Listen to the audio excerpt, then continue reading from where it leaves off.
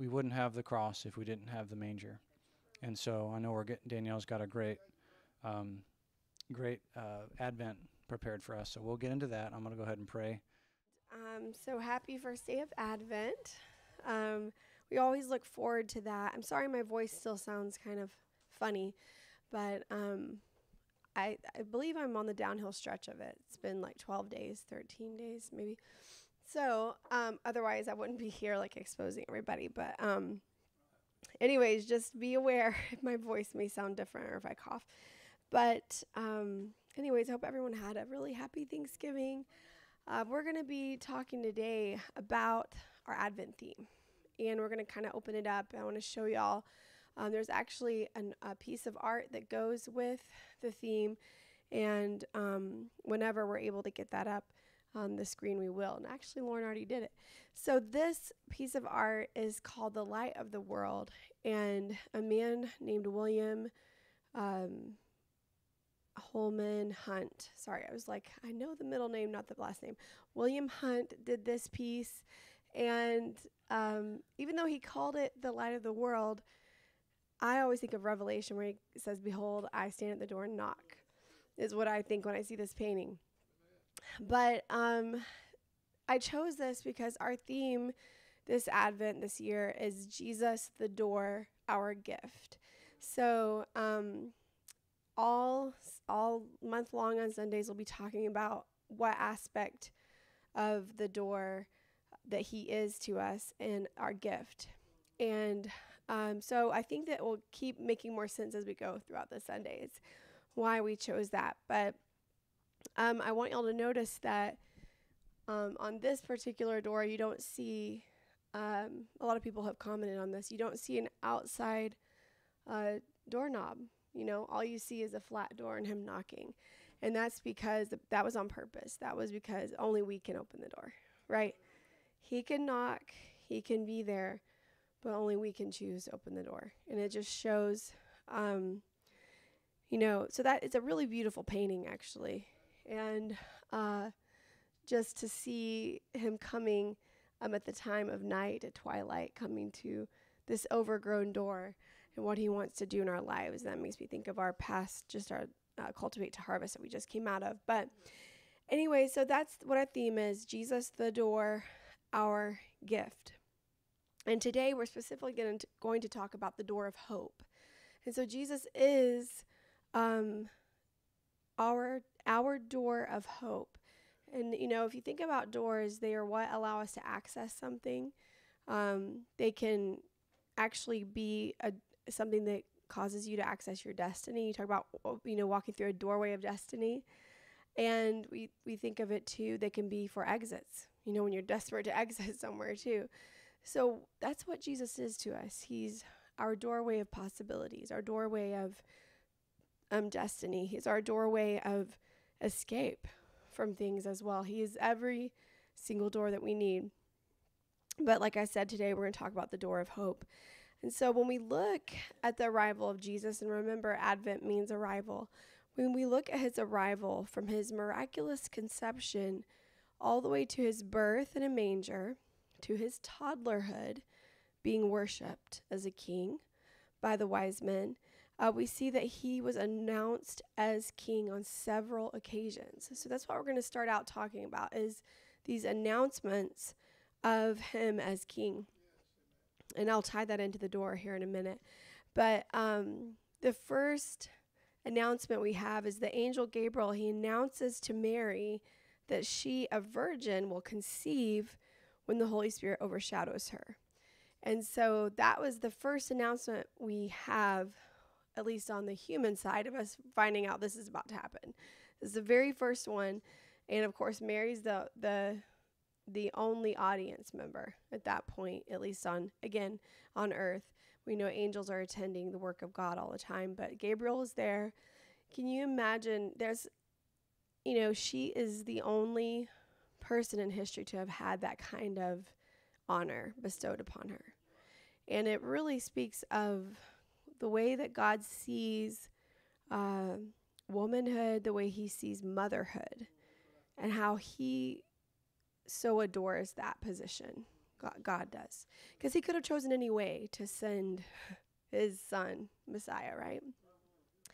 He could have. I mean, I don't know how other ways he would have done it, but, he could have sent him as a full-grown man, just showed up one day, right? But he didn't. He sent him going through, speaking of doors, he went through so many doors to even get to us, to be who he is to us, but being the door.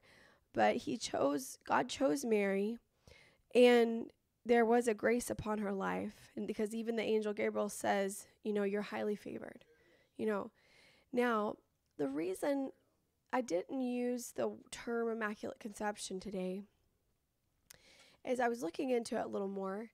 Immaculate in terms of being pure or unspotted, that is totally great to call Immaculate Conception.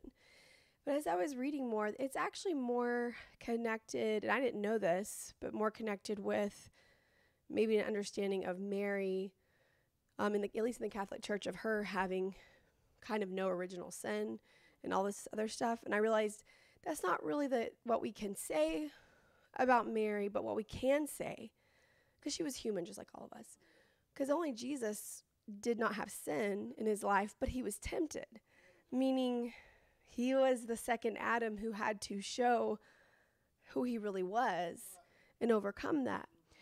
So we wouldn't say Mary was free of original sin or superhuman in any sense. She was very human, but she had the favor of God in her life. That means, and if Mary has that, how much more can we have that? She was lowly, and God looked upon her humility towards himself, and chose her. So she's always going to be so special and set apart in that sense.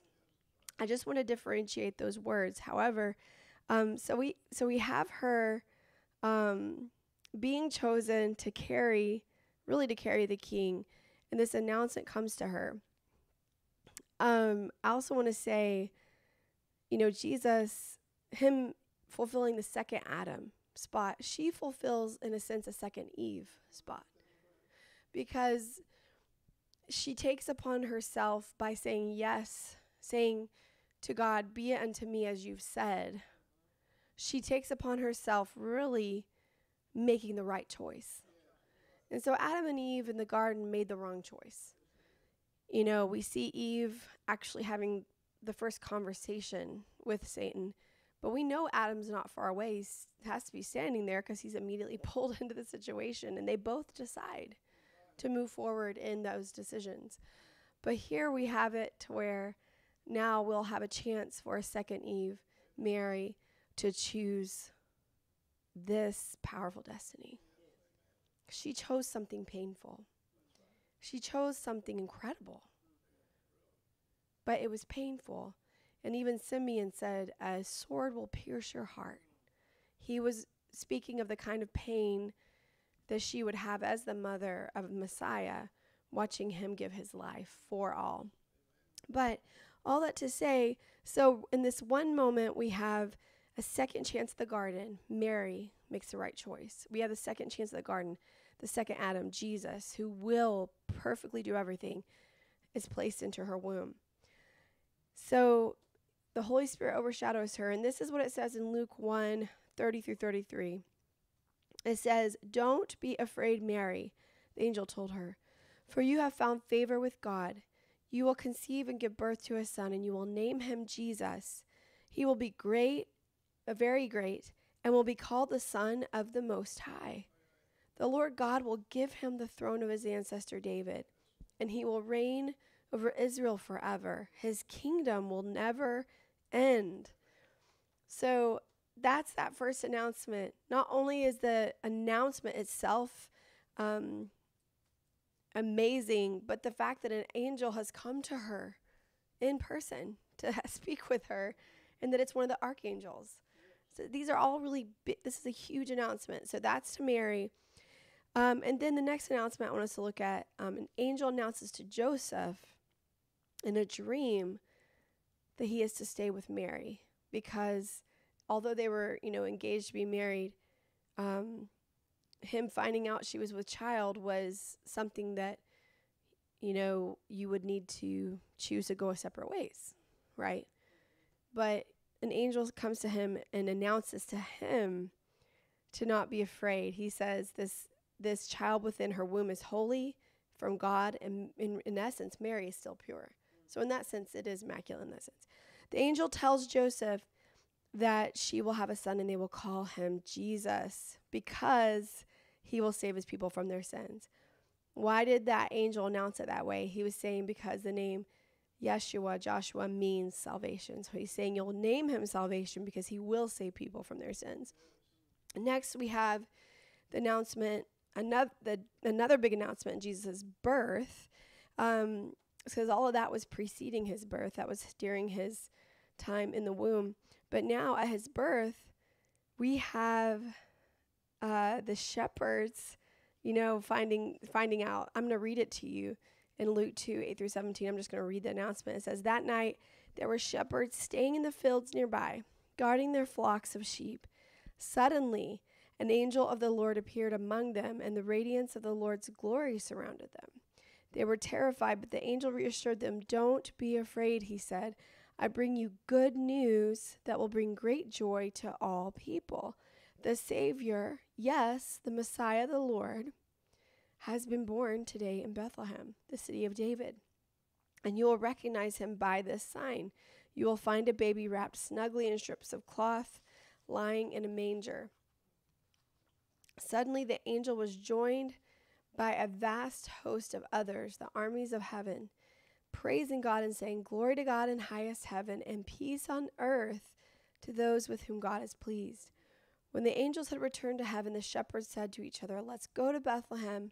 Let's see this thing that has happened, which the Lord has told us about. They hurried to the village and found Mary and Joseph, and there was the baby, lying in the manger.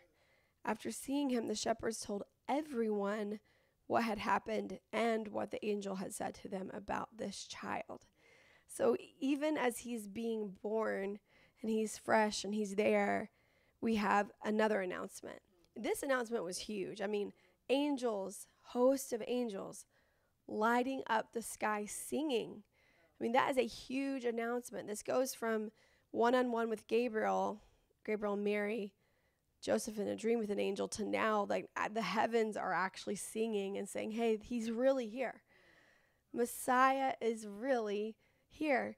And so I just love the faith of the shepherds, because they don't even, which I would have a lot of faith, wouldn't you? If you just had an angel and then like choirs of angels tell you, you would need to have faith. But anyways, the point is they acted on the faith. And they ran in there and they said, yes, that's him. They start telling everybody about it. So that's another announcement. And then a couple more announcements. Even when Jesus is brought into the temple to be presented to the Lord, because every male child in Judaism, you had to bring them and with the accompanying sacrifices. And so that's what they were doing, Mary and Joseph, after Jesus' birth. And both Simeon and Anna, a man of God that was looking for Messiah, Simeon, and then Anna, a prophetess, they both declare the messiahship of Jesus, this newborn baby. They both just say it. Those are other announcements. So literally every single moment you see people reiterating the announcement of him. And then finally we have the wise men. They show up around the time that Jesus is about 2 years old, and they declare to Herod this. They say in Matthew 2, 1 through 2. Jesus was born in Bethlehem in Judea during the reign of King Herod. About that time, some wise men from eastern lands arrived in Jerusalem asking, Where is the newborn King of the Jews? We saw his star as it rose, and we have come to worship him. And again here in Matthew 2, 9 through 12. After this interview with Herod, the wise men went on their way, and the star they had seen in the east guided them to Bethlehem. It went ahead of them and stopped over the place where the child was. When they saw the star, they were filled with joy. They entered the house and saw the child with his mother Mary, and they bowed down and worshipped him. Then they opened their treasure chests and gave him gifts of gold, frankincense, and myrrh. When it was time to leave, they returned to their own country by another route, for God had warned them in a dream not to return to Herod. So here we have kind of this last huge announcement So he's a toddler. Can you imagine? You know, we saw our little ones out here, and I wonder how he reacted. I mean, I think we always think he was just like this solemn, perfect child, but he was a child. So maybe he was jumping around. Maybe he was like pointing at all the gifts. Maybe he was like yelling out in excitement. But these wise men bowed down. They worshiped him as king. And here they've given these gifts.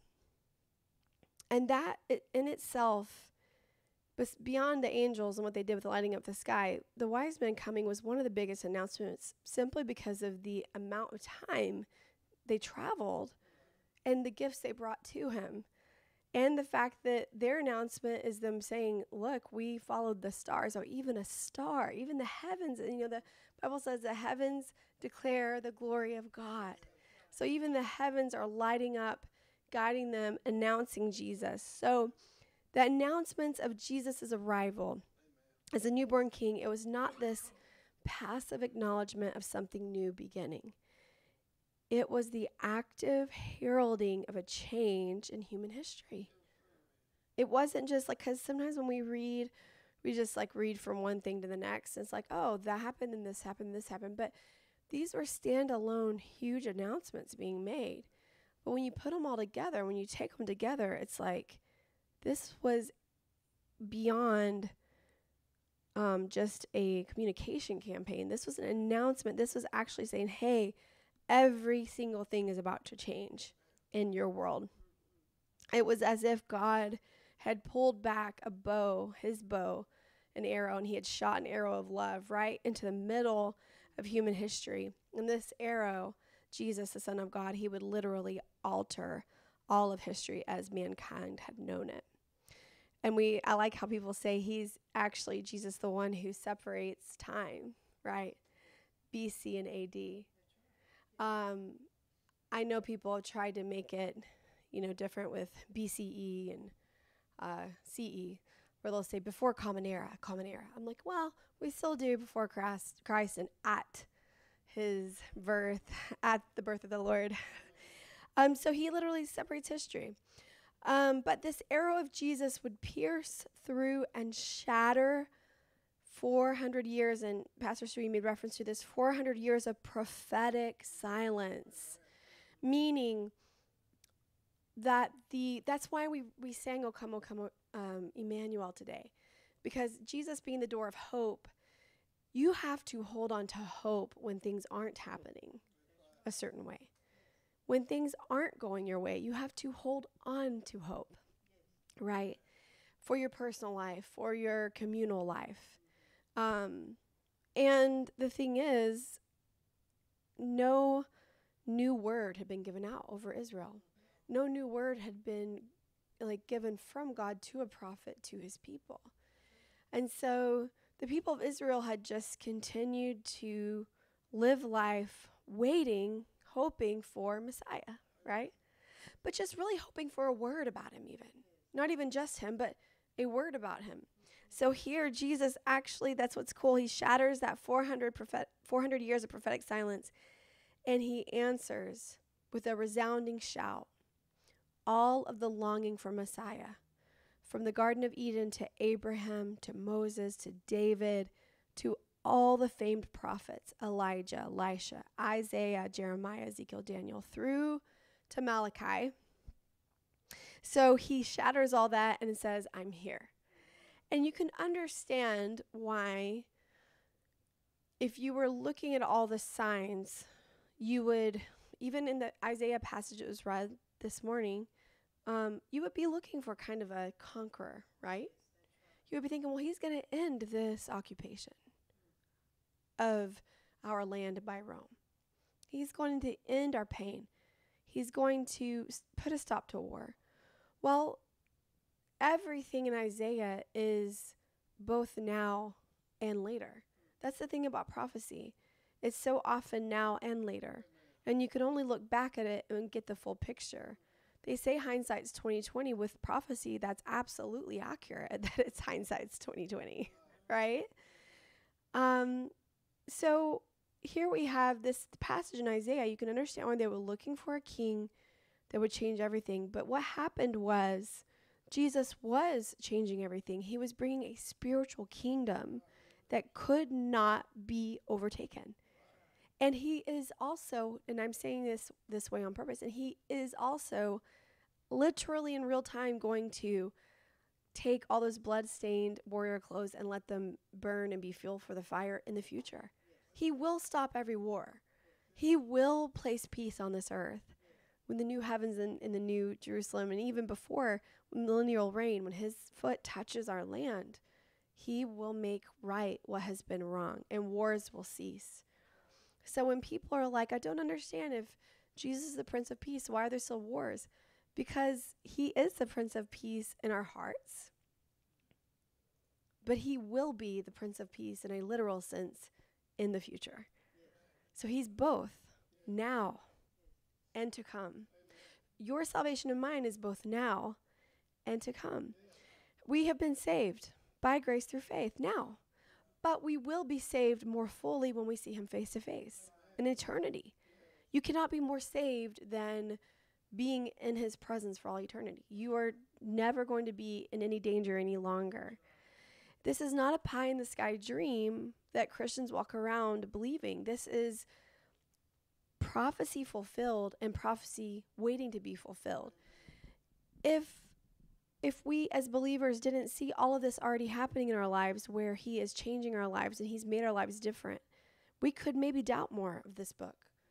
But not only have we seen him work in our lives individually, we have seen how Jesus fulfilled all of these messianic promises in a staggering accuracy.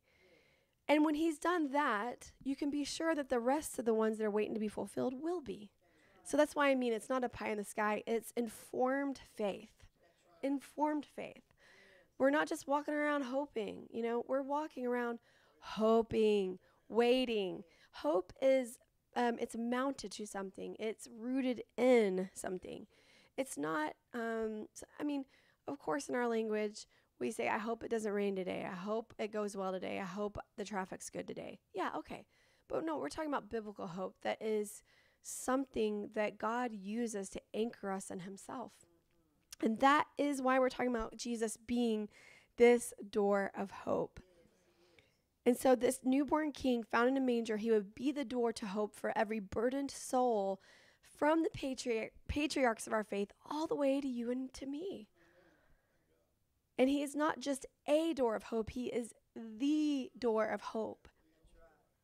This is what the scriptures I'm about to read to you are, what everything is tied to all month long in Advent. And this is what it says in John 10, 7 through 10. This is Jesus all grown up, this mighty miracle man. This is what he says.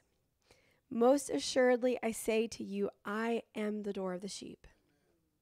All who ever came before me are thieves and robbers, but the sheep did not hear them. I am the door. That's where we get this from. I am the door. If anyone enters by me, he will be saved and will go in and out and find pasture. The thief does not come except to steal and to kill and to destroy. I have come that they may have life and that they may have it more abundantly. So I tell you today, he, Jesus, is the door of hope for you and for me. So when he says, I am the door, in other versions, it can also say, I am the gate. But he is saying, I am. It's another way of him saying, I am the way to what you need. He's saying, if you need to find good pasture, safe pasture, enter through me. Don't enter by another way. And he's even further in a deeper way saying, and not even just deeper, but really accurately explaining, there's no way to safety and salvation except through me as the door. He's saying you can't enter another way. And the people who try to enter another way are thieves and robbers, right? They try to, and that can be cast as several things in our lives and in our world. That can be, all those things we talk about, the seeds that we talked about in the parable of four soils, not the seeds, the soil, that can be riches, cares of life that try to come in by another way. That can be New Age religion, any other world religion that, all these things that philosophies that try to pull our minds and our hearts away from Jesus as the Messiah. Jesus Christ, his name, Jesus, it's just Messiah is Christ. So when we say Jesus Christ, again, I know we've all talked about this, but it's not like Jesus, first name, surname, Christ. It's Jesus Christ, a title, Christ being Messiah. So that's why you'll hear a Jewish person's talking about looking for Messiah. They'll use a Hebrew word, Mashiach. I'm not probably pronouncing that just right. But I mean, if somebody like us, when we're saying it, we're just saying it in English. Christ is the name for Messiah. So we're saying Jesus, we're saying Joshua, salvation, Messiah, Savior, and Lord. Okay? So we know him as both Savior and Lord, but we know him as this door that we can enter in through and find safety. So another thing that inspired this Advent theme to be very vulnerable in front of you is that when I was seeking the Lord one day and just praying, and I was meditating on the power of his blood to save his people, and I was thinking about how each drop that he shed for us had infinite power in every drop. It's a powerful thought. But just thinking of that, he suddenly gave me this really powerful picture.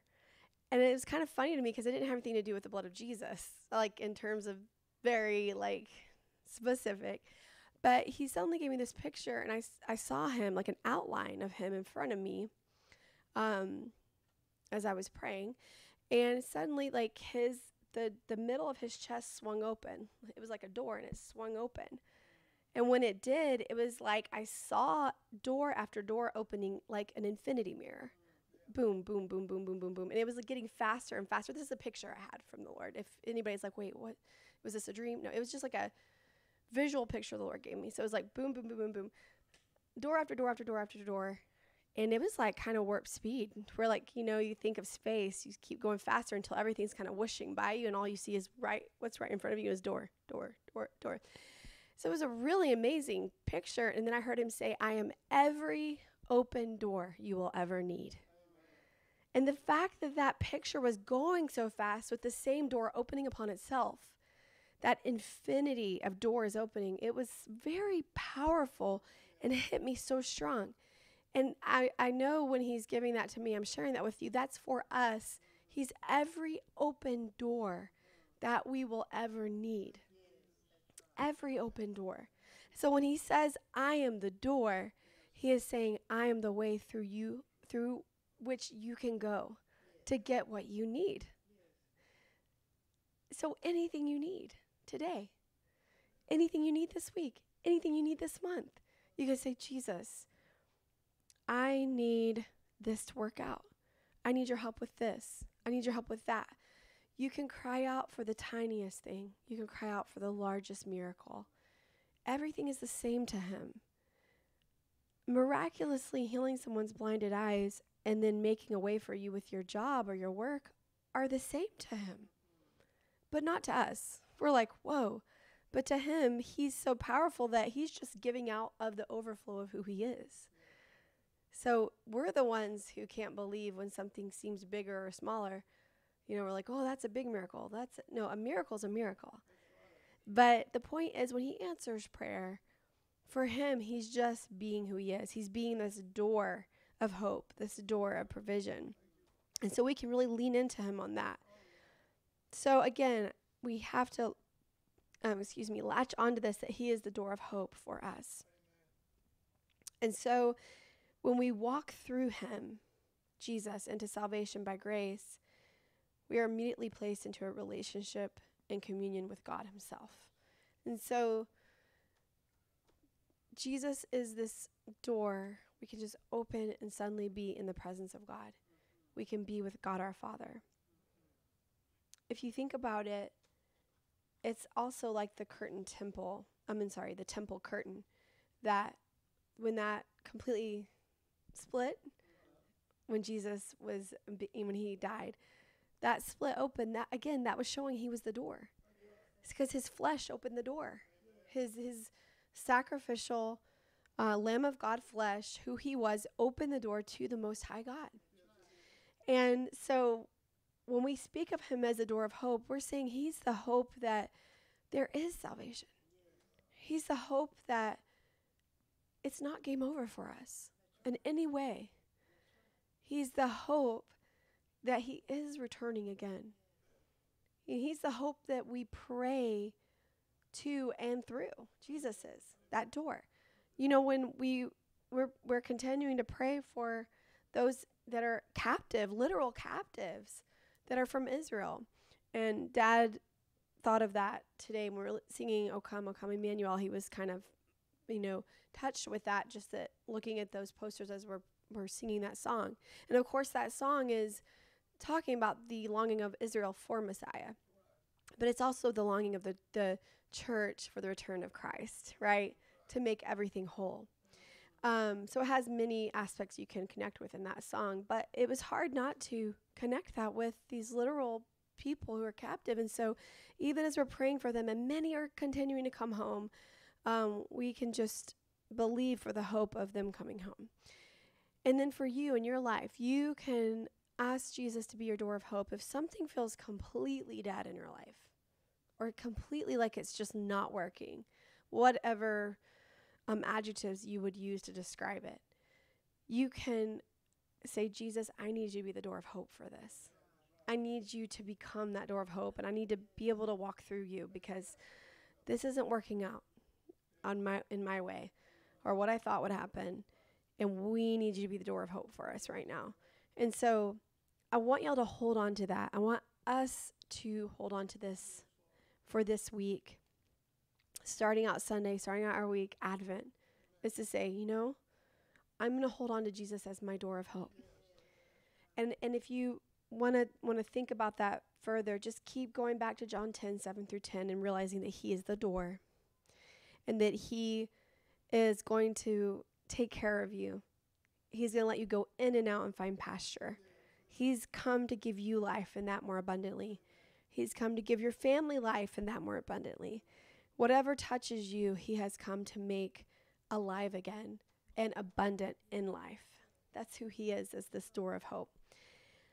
And then when the enemy does try to still kill and destroy, come in another way, remember that Jesus, he is the great high shepherd that knows how to protect you, and you're in his flock. So he's not going to let you just ask him to help you. He'll raise up that standard of help for you and me. And so it's getting busy, in December, things speed up, but it's good stuff, right? Generally good stuff. And so if there's anything going on just that wants to try to even steal your joy, I want you to go back to this and be like, no, I can have hope. Jesus is with me. He's for me. I can ask him to help me right now. I don't have to go back into any kind of despair. I don't have to worry. I don't have to fear. I don't have to have stress. He is my door of hope. So that's what I want us to hold on to this week. And as I said, we're going to see how many other ways he is the door for us, right? But I want us to pray today, and I want us to pray for hope to be really dispersed more in us, in our hearts, and for us to understand just how real that hope is that he's given us. So I want to pray over us, and then obviously if anyone has any specific prayer requests that they want to pray with us for online or in person, we'll do that as well at the end here, because this is our prayer time. But let's come into a time of prayer and letting the Lord minister to us. Heavenly Father, we thank you that you did send this arrow of love right into the middle of our very dark place. You sent light. You sent hope. You sent love. And Lord, I know and we know that there are people right now, they don't have this hope yet. So before I ask you for anything for us here, we want to raise our voices for those who need the hope of Messiah.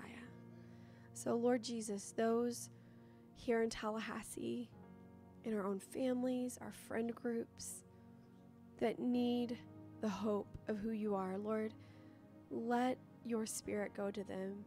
Reveal yourself to them. grip their hearts. Bring them home to you, Lord. I thank you that you are such a mighty Savior, that when you go to each person, it is so personalized to them, and you talk to them in the way that they need to hear you. And I just thank you for that, Jesus. You're so good. You're so good, God. So, Lord, we just pray again, our smallest circle here, our friends and family group that needs you, Jesus, that don't know you yet. Let that hope come to them, we pray, even today.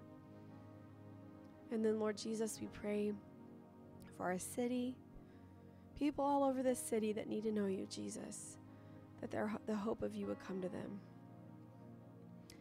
And then all around our nation, God, those who are hurting and need to, again, see this door of hope. Lord, reveal yourself to them. And then to the globe, reveal yourself to every tribe, tongue, and nation. We know you will, because that's what you desire, God, and that's what's written in your word. But we just pray your hope would be shed and brought in people's hearts all over the world. And so then, Lord, we just want to praise you. Thank you for being the door of hope that we can access. We can actually open you into everything you've prepared for us. And Lord, I want to pray over your people today. Whatever place feels maybe really tired or weary, or maybe sometimes feels dead, or just feels like in a holding pattern, whatever could describe what any of your people are going through, I pray right now, God, that hope of Jesus would blow life into those areas and come in and take doubt and take fear and take sadness, and that hope would drill down into all of our hearts and would be this strong, like an oak tree, this strong tree that we can lean against, that is immovable, this hope in you, Jesus. I pray, God, that you would even do something new in our hearts today. Any of us who need a new level of hope, Lord, that you would give us what we need, something new for us. So, Lord, I just want to pray, too, that as your people are thinking on you, getting ready to celebrate your birth, Lord, I pray that you would be with them, Lord, in all of their errands, any provision they need. Lord, you know what your people need, so I'm just praying a blessing over them, a strong blessing over them by the power of Jesus. And I want to pray that the thief that wants to steal, kill, and destroy would not be able to get into our hope, get into our joy, get into our hearts this season, but there would just be a hedge about us, and that we would be just strong in the joy that you've given us, Lord, through yourself and through this season. And Lord, let us be sensitive to those who really do need to hear a message of hope, who really do need practical things in their lives to be supplied, God. So we just pray that. We thank you again, Lord, for who you are, Jesus, the announcement of who you are, the reality of who you are, and then who you have come to be for each one of us. And so, Lord, we bless your holy name, and we bless your people in Jesus' holy name. Amen. Amen. And if anybody needs further prayer online, if you have a need, you need to let us know, and we will pray for you. If you're in person and you want personal prayer, we're here. So I'll give a moment for that, but if you need to be dismissed, you're totally dismissed. We love you. This Wednesday we'll be here at 6:30, and look forward to being with everyone. And